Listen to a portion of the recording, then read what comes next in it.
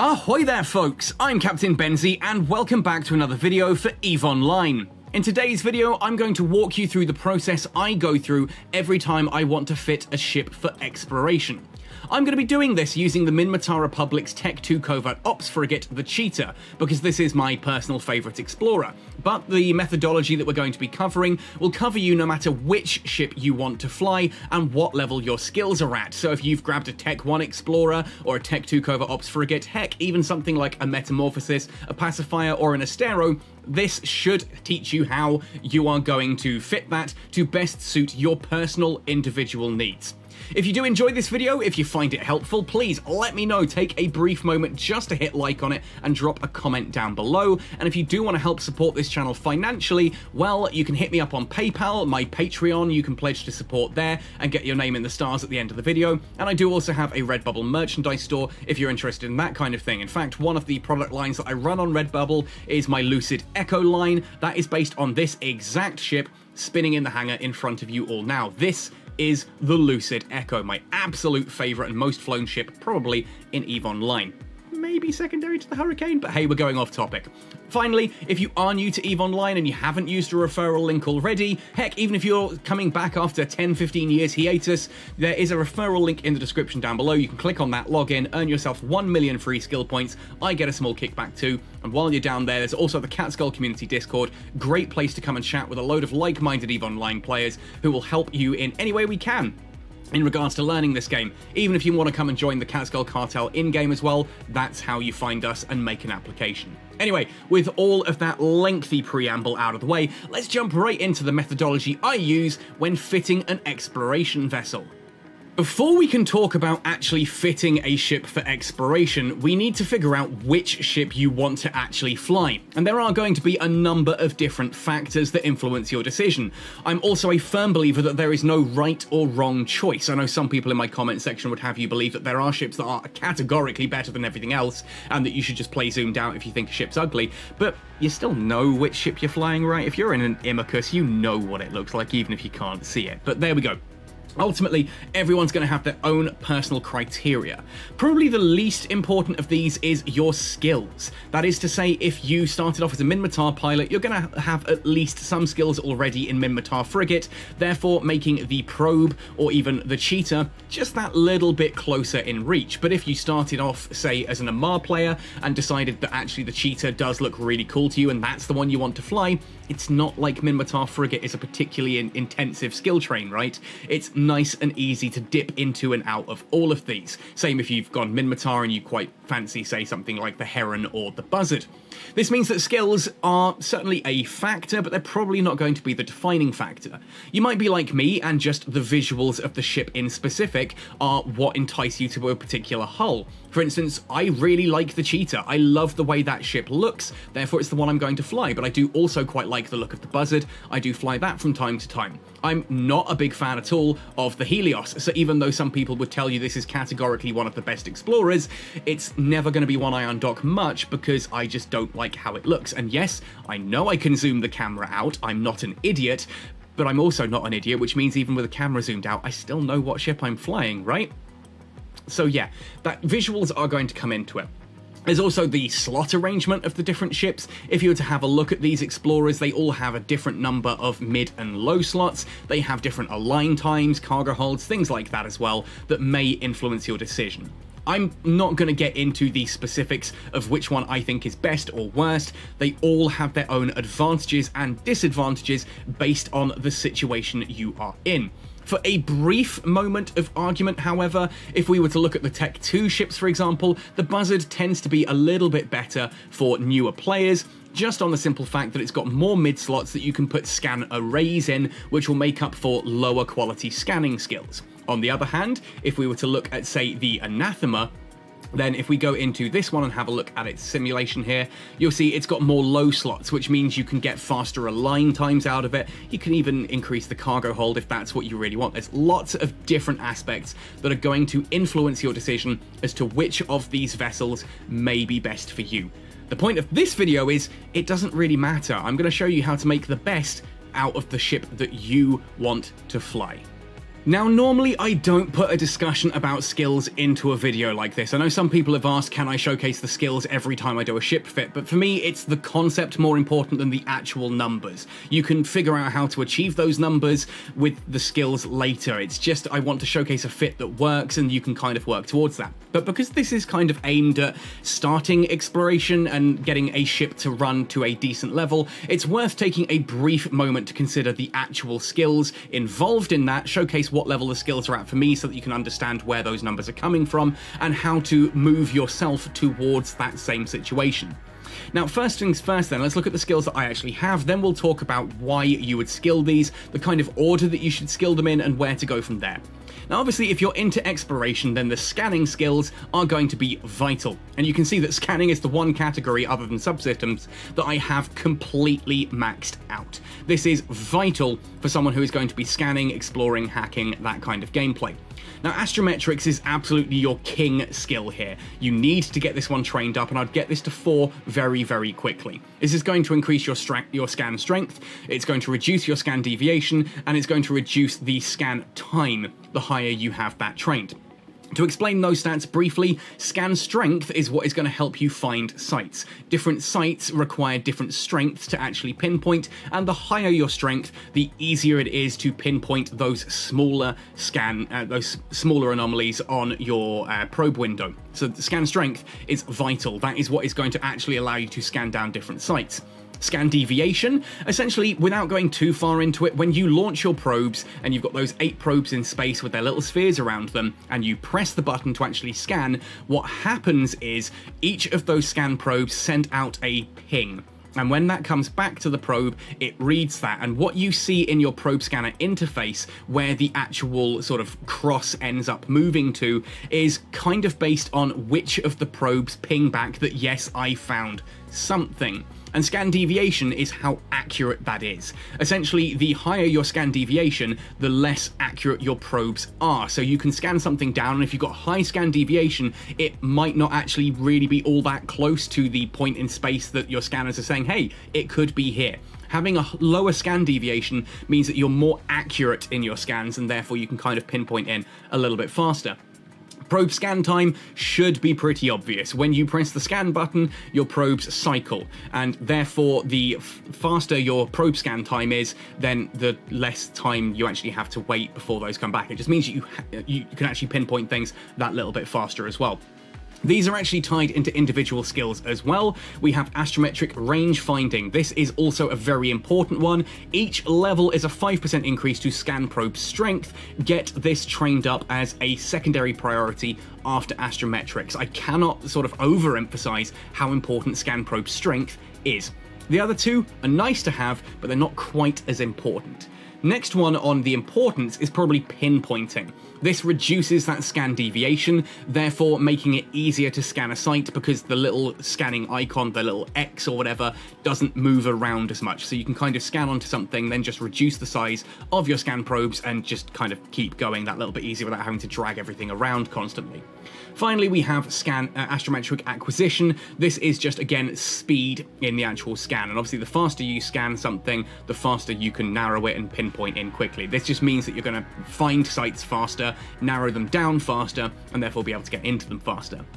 Beyond this, we also have archaeology and hacking. These both technically do the same thing, but from different sides. You've got hacking, which is going to increase the proficiency of your data analyzers, giving you more virus coherence, which is kind of the health, in inverted commas, in that mini game. Archaeology does the same for relic analyzers. Now, I would kind of train these up simultaneously side by side. You're going to need those higher up in order to do the more difficult hacking mini games. Now, obviously, even though it's referred to as the hacking minigame, it's also technically the archaeology minigame. If you are absolutely adamant you only want to go after relic sites, for example, then yeah, you can just train archaeology, but I do recommend getting both so that you can scan any site that you do happen to come upon. Now, just because you've got astrometrics trained up, hacking and archaeology trained up, doesn't mean you're necessarily done. The other vital skill I would go for is evasive maneuvering. This is such a powerful skill for an explorer. That 5% improved ship agility means that you warp and align faster. As an explorer, your only defense is not being there when someone is like actively trying to hunt you. So being able to run away faster, that's a good thing. Now, if we go across to skill plans at the top here, under certified plans, we can go into Explorer and then the Air Minmatar Explorer. If we have a look at this and show all of the skills that I have trained, this isn't a bad skill plan. I mean, there's a lot of interesting stuff in here. Some of it I really don't think is important. I personally wouldn't be training the drones skills because I don't see the point in ever really having drones in an Explorer. There are niche examples of using ECM drones, but that's another topic for another video. If you are just wanting to get into exploration quickly and you like the idea of just getting into a site, scanning down a site, getting into it quickly, and then running away if someone comes and finds you, then you don't need the drone skills. You also probably don't need things like the salvage skills that are in here either. You can be salvaging stuff that you scan down, but it's just really not that important. Cybernetics, again, probably don't need it straight away, something to come back to later. That will just give you the ability to put in certain like implants and things like that to help out with hacking and that later on, but again, not vital and kind of beyond the scope of this video. So not a bad like skill plan to start with, but I would probably curate this down a bit and get rid of the stuff that doesn't really do much for your ship. Certainly drones and things like survey's not particularly important either. Drones, survey, and salvaging I would probably take off here and focus a little bit more on some of those other systems there around instead. You know, putting skill points in there, you just go that little bit faster. Not a bad plan, but do tweak it to what you need. Anyway, that's enough about skills. Let's get into the actual meat of this video, shall we, and talk about fitting the ship? Whew, right, okay, we can actually look at fitting the ship now, right?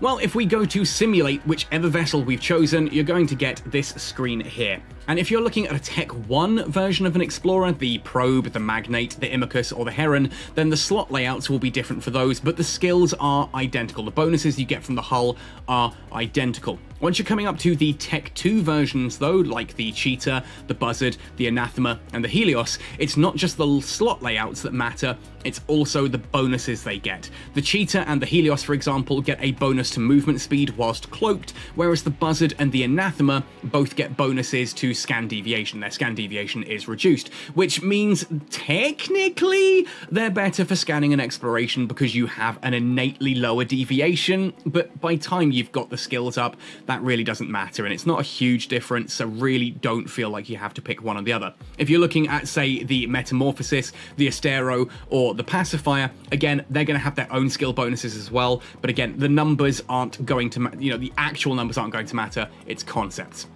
So I'm doing this with the Cheetah, but you should be able to follow along with any of the other versions of these Explorers that you so desire. More mid-slots, just as an understanding, means that you can kind of make up for lower scanning skills because you can put in the arrays, whereas having more low slots gives you the advantage of being able to fit more in the way of maneuverability and thus survivability in inverted commas. Again, we'll talk about that later, but it's just understanding the concept of what the different slots can be interpreted as. The high slots, however, are pretty much going to be the same across the board.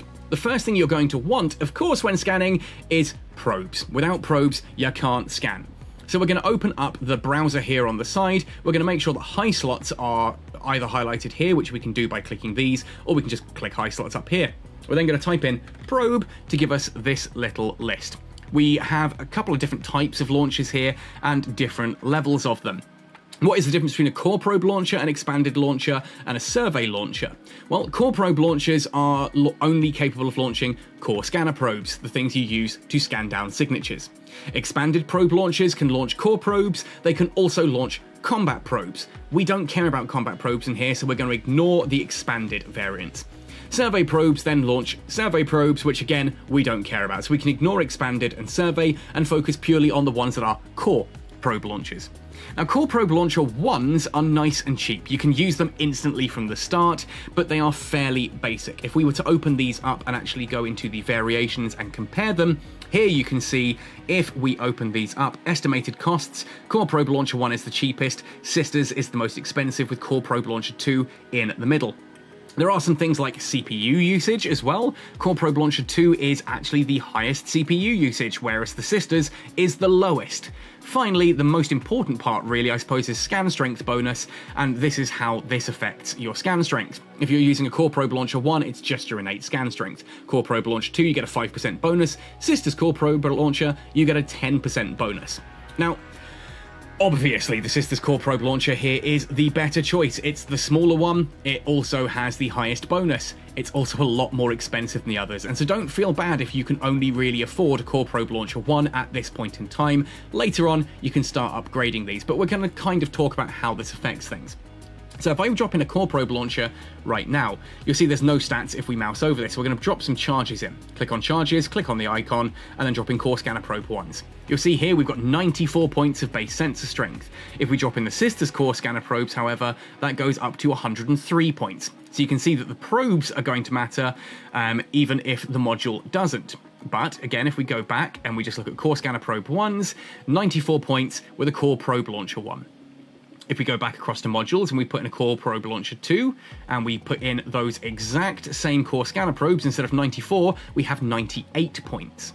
If we come back again, finally go into the Sisters Core Probe Launcher and charges, standard Core Scanner Probe 1s, we're now all the way up at 103 points. That means if you want the best scanner strength, you are going to want to be using Sisters Core Probe Launchers. You're also probably going to want the Sisters Core Scanner Probes because those have a higher thing. That puts us up to 113 points. Do be aware, the hull and this one module with its 8 charges is already nearly 60 million ISK, so bear that in mind based on the content you want to be able to complete. If you're in high sec and just starting out your career, Core Probe Launcher 1 with standard Core Scanner Probe 1s is probably going to be enough, but you're going to want to upgrade eventually to something more like this. Now, we've still got 2 high slots available, right? And, well, this is a exploration vessel, so what else could we put in here? Well, the obvious thing to put in here, of course, is a Covert Ops Cloak. That is, of course, assuming that we are in a Tech 2 version of these frigates. You'll see if I go into the traits here, we have down here, can fit Covert Ops Cloaking Device. The standard Probe, the Tech 1 version of the Cheetah, can't. The Imicus can't. The Magnate can't. The Heron can't. So there you would go for just something like a standard, if we take off Covert and type in Cloak instead, we're just going to go for a standard prototype cloaking device, and that will do the job nicely there. You just can't warp whilst using it. So obviously, because I'm looking at being a scanny cloaky, like flee away as soon as someone appears on D-scan, Covert Ops Cloaking Device, definitely what I want here. Finally, looking at the stats here, we also know that this can also use the wonderful thing known as an interdiction nullifier. I've done an entire video of these. Again, these can only be used on the Tech 2 versions, but you can drop an interdiction nullifier into these as well and use that as a module to help you avoid bubbles. Only important if you're going into wormholes or into nullsec, because there you can run into interdiction spheres, and that is therefore a very useful module. But you can ignore that if you're on a Tech 1 ship, or if you're sticking to high sec and low sec, where interdiction spheres aren't a thing anyway. So there's our high slots. Those are all done already. For our mid slots, we want to go hacking, right? This means we're going to need analyzers, and we're going to need one of each. There are 2 types of analyzers, data analyzers and relic analyzers. Relic analyzers are used for hacking into relic sites. Data analyzers are used for data sites. It's really that simple. And the difference between a data analyzer 1 and a data analyzer 2, or a relic analyzer 1 and a relic analyzer 2, is basically how good they are at hacking into those sites. The 2s are obviously better, but they do come with the downside of requiring you to have archaeology or hacking at 5. Therefore, you're going to need the Data Analyzer 1 or Relic Analyzer 1 when you're starting out, upgrading to the 2s once you have archaeology or hacking, whichever one's relevant, up to 5.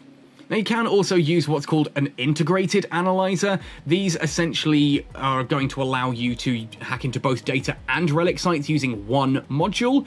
Again, if cost is not important to you, that is absolutely a way to do things. The Ligature integrated analyzer is basically the equivalent of a data analyzer 1 and a relic analyzer 1, whereas the Zeugma is basically a data analyzer 2 and a relic analyzer 2. But fun fact, let's have a look at the cost down here. Now, a Data Analyzer 1 barely even registers on the fitting there. It goes, yeah, it doesn't even register at all. Data Analyzer 2 takes us up a little bit. Relic Analyzer 1 takes us up a bit. Relic Analyzer 2 little bit more, about a million-isk difference. The ligature pushes us all the way up to 246 million. The zeugma pushes us up to 433 million. So I'm going to assume that a zeugma is probably out of your your reach at this point. We're just going to go with a data analyzer 2 and a relic analyzer 2, and that's going to give us a nice starting point already. We can now scan down sites and we can hack them, whether they are relic or data sites. No problems at all. But we still got 2 mid slots. You might even have 3 mid slots if you're flying a buzzard at this point. So what do we put in here? Well, we go back in and we have a look. In our mid slot menu here, we have a bit called scanning equipment.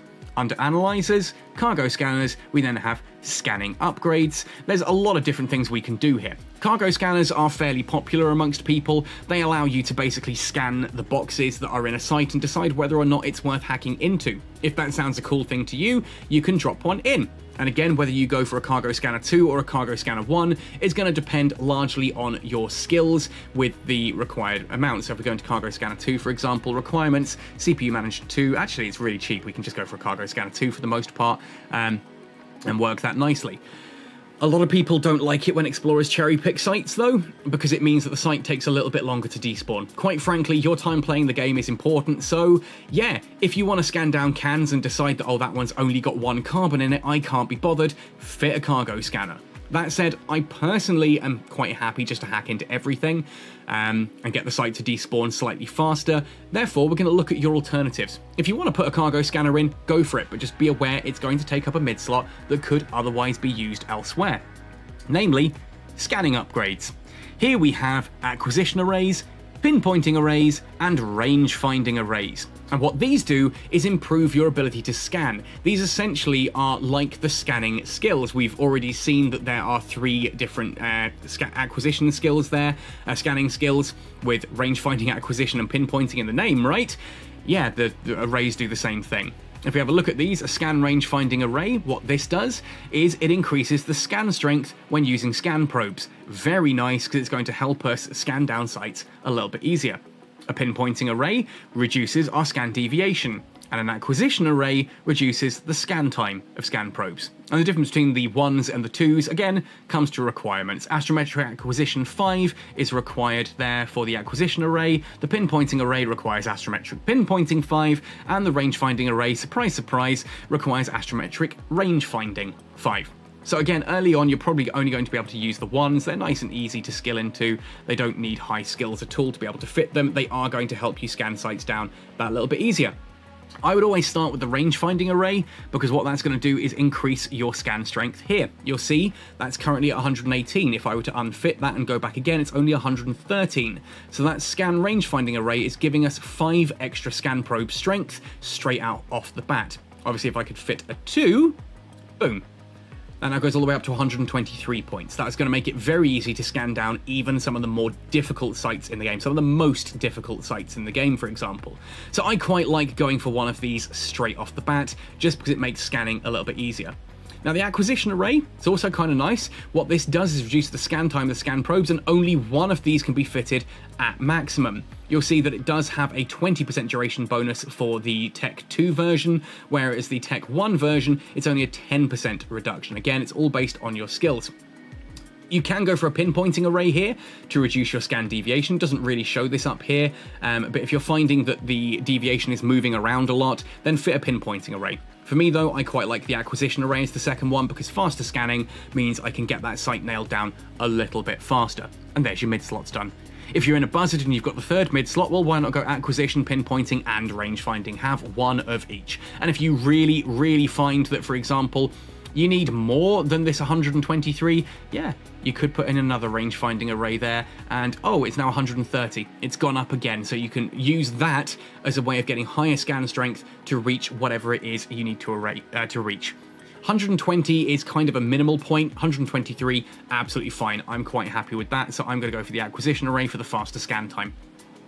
This then brings us to our low slots. So, looking at the low slots, I've got 4 of them here to work with. Again, when you are using a cheater, the most important thing that you need to understand is that I've got no defenses. If I'm caught, I'm dead. I'm not going to try and fit tank onto this, because I'm not going to survive. Whatever catches me is going to kill me. All I'm going to do is prolong how long they have to hold me before I go, and I'm only in a frigate. I'm sitting on 2000 EHP.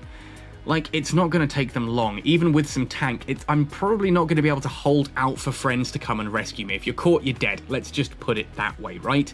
So get rid of the notion of needing to fit any form of tank onto the ship. You might decide you want propulsion in the mid-slots, a micro-warp drive or an afterburner. Since I tend to set up... I'm warping from point to point anyway, and I set up a perch so that I can warp out to the perch and then warp to 0 on the next box. I don't tend to fit propulsion because I don't need it. I'm not actually ever really moving around. I kind of sit somewhere cloaked and I just warp to the next point, and then I walk back and I'm cloaked and all that kind of thing. There's no need to slowly move between the points anyway, so propulsion, not vital for me. And if I hit something like an interdiction sphere, I've got the interdiction nullifier. My survivability is purely based on running and avoidance, right? So in our low slots here, we are going to look into propulsion, and most importantly, inertial stabilizers. Currently, my align time is 5.04 seconds. I want to get that lower so I can warp faster. And remember, your actual facing doesn't matter if you're not moving. Moving is suicide, by the way. If you are hacking into a container, stay still. Stay at 0 meters per second, because then you are guaranteed to be going at your align time whenever you need to jump. If you've got a 5-second align time, it's 5 seconds before you jump. Simple as that. If you're orbiting, yeah, if you're orbiting and happen to be facing in the exact direction of where you're warping out to, you'll warp faster. But if you happen to be facing away, you will warp considerably slower. So always park up and get ready to run out instead.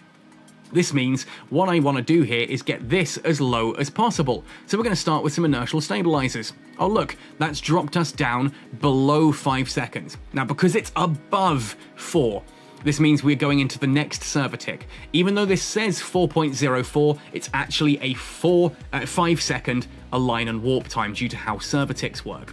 If I put in another inertial stabilizer, I'm now down to 3.33. That's a 4 second align time. This is working nicely.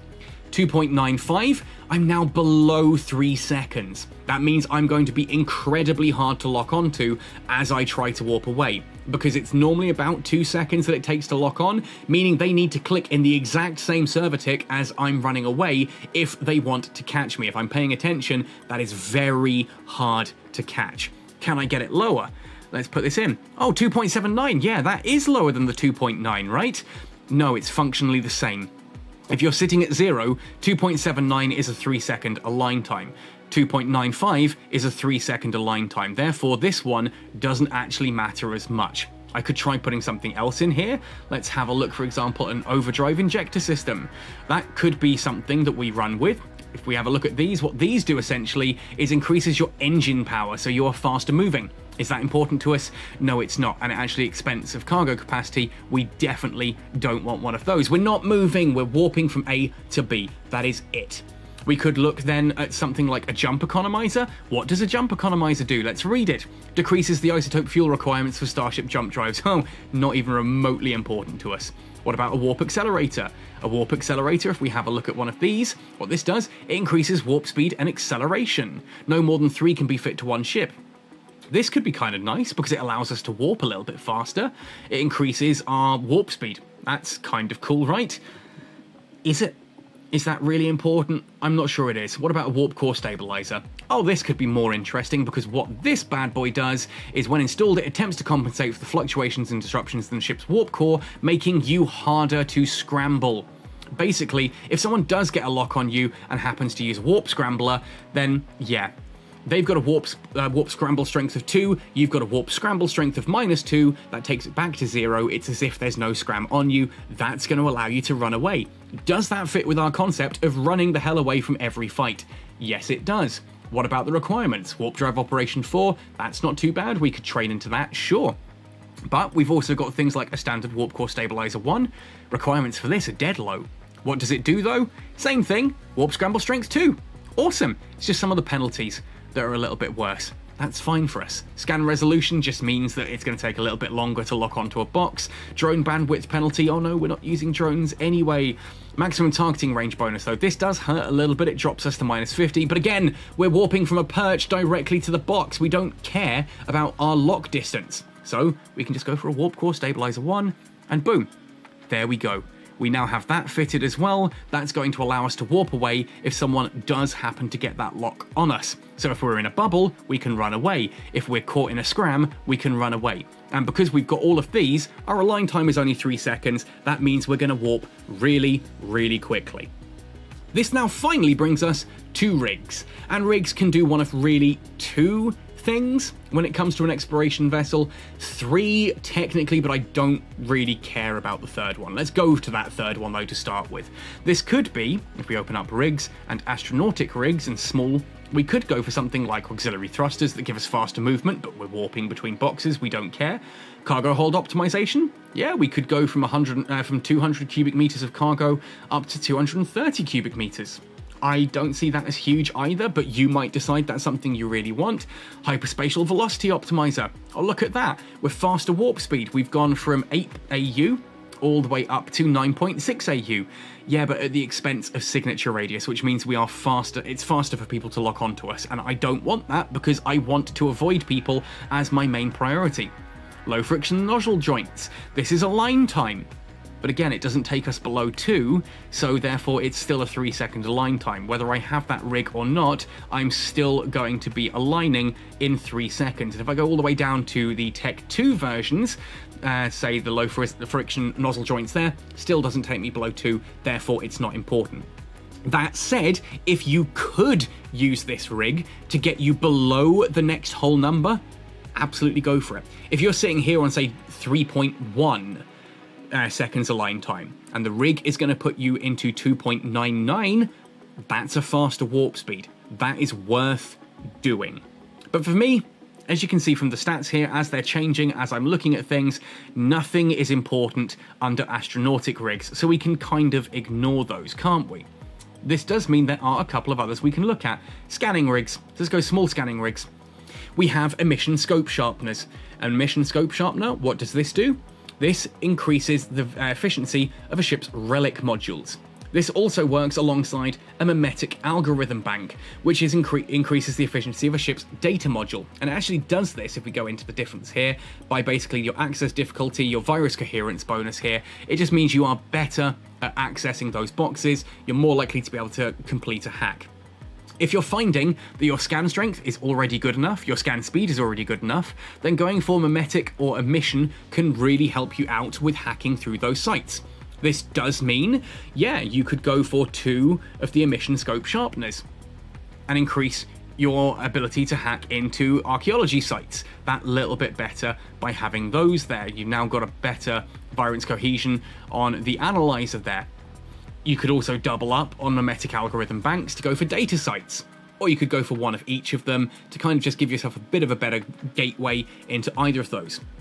What about this one though, signal focusing kit? Does that help us? Let's have a look at the description. Ship modification designed to increase the scan speed of modules which require CPU management. Cargo scanner, ship scanner, survey scanner. So this is actually only of use if we're using a cargo scanner, a ship scanner, or a survey scanner. We're not. We don't have those in the mids, so we can ignore the small signal focusing kit. That leaves us one final rig to look at, which is the gravity capacitor upgrade. This increases a ship's scan probe strength, and if we look at the attributes, it's 10% per one of these.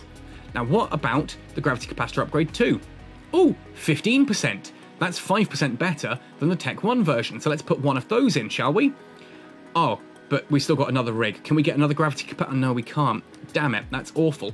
What about if we put a gravity capacitor upgrade 1 and a gravity capacitor upgrade 1? Oh look, there's our cohesion. And we've got 10 points from this one, 10 points from this one. That's bigger than the 20 points we would get from the gravity capacitor upgrade 2. Basically, rigs are there to just fine-tune your fit. If you need more scan strength, we go for the gravity capacitor upgrades, and you'll see here we're now at 134 points. That's more than enough, right? 120 is actually enough for me, so I'm going to take these out and go, you know what? I would rather go with the mimetic algorithm and an emission scope sharpener, so that I have a little bit better survivability at actually doing the minigame in those hacking sites. It's going to make it just that little bit easier for me to clear those. If you're just going for data sites, then just go for the mimetic algorithm bank. If you're just going for relic sites, go for just the emission scope sharpener. If you want a little bit of extra scan strength, go for the gravity capacitor upgrade. And that's it. There you go. You now know everything that I know about fitting a ship for scanning. I know there are going to be some people that disagree with certain concepts that I've put forward here. I know there are some people who are absolutely appalled that I tend to run a scanning vessel without a propulsion module. It's horrible, right? I've got a good reason for it. I'm only ever using perches, which means I don't ever really use sub-warp velocity anyway. I just warp from place to place to place and I do things that way. I don't ever need to just be moving or running. I've got other ways to survive that. I'm all about avoiding being caught. And I do that not through running away with a propulsion mod, but I do that with breaking a scram with a warp core stabilizer, breaking bubbles with interdiction nullifiers, or just not being caught in the first place by using descan, a fast align time, and the ability to cloak and warp whilst cloaked. And that's it. This methodology works perfectly whether you are flying a probe, a cheater, a pacifier, an Astero. The Astero is a little bit more complex because people insist on putting weapons in the high slots or taking big heavy drones with it.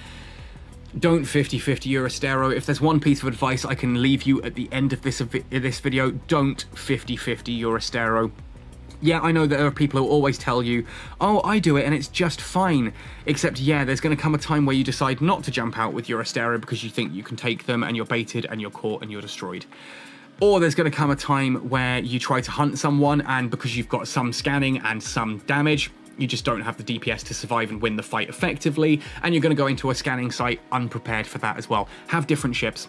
Have different ships. If you want to go hunting with a hunting Astero. If you want to go scanning and hacking, go scanning and hacking with a scanning and hacking Astero. Same with the pacifier. It doesn't need weapons if you're going hacking. And so we'll talk about the Astero and the pacifier kind of more in other videos, but for now, that should give you all the advice you need for fitting an exploration vessel to your needs with the skills you have and the content you want to clear. And all of that, fit, modules, everything needed to achieve this, 70.5 million ISK. Not too bad. Not the cheapest out there, but I can make that back in an hour or so of scanning and exploration, so I think that's worth it. Anyway, folks, those are my thoughts and opinions. That's my methodology. As I said, I'm sure there are going to be some people out there who disagree. I would love to hear their thoughts in the comment section down below. I may disagree with you, you may disagree with me, but that's how I learn. The scientific method is to accept alternative proposals and see if you agree with those, if those stand up to evidence, and then I can adjust my rhetoric, I can adjust my understanding, and come up with a new viable hypothesis. So yeah, chat with me in the comment section down below, come join Catskull, and if you did enjoy this video, please hit like and consider donating. It really does help me keep making content. Anyway, folks, thank you for watching. Stay tuned to see all the awesome people who do pledge to support on Patreon. Otherwise, happy sailing, and see you in New Eden.